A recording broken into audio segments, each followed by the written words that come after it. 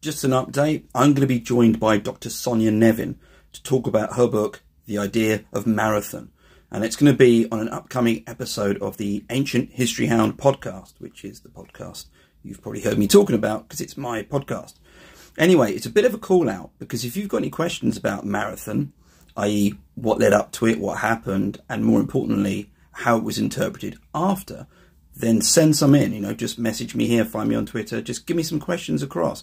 We're going to be focusing on all these aspects. We're going to be leaning more towards what happened after and how later cultures interpreted marathon. There's some really bizarre but very interesting stuff there as well. So, in short, if you're interested about the Battle of Marathon, get questions to me and we'll see if we can cover them in the episode that we'll be recording shortly.